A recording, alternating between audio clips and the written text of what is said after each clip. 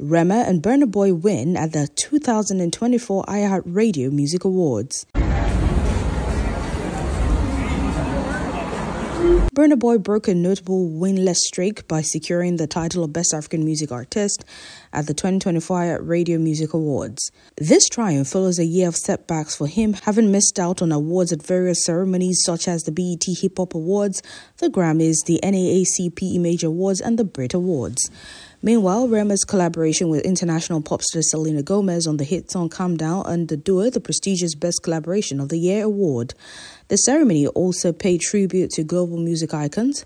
Beyoncé received the Higher Innovator Award, recognizing her groundbreaking contributions to the music industry. Similarly, Cher was honored with the Icon Award, acknowledging her enduring legacy and influence. Taylor Swift emerged as the standout winner of the night, claiming 6 awards. Her accolades include Artist of the Year, Pop Artist of the Year, Tour of the Year, Best Lyrics, TikTok Bop of the Year, and Favorite Tour Style.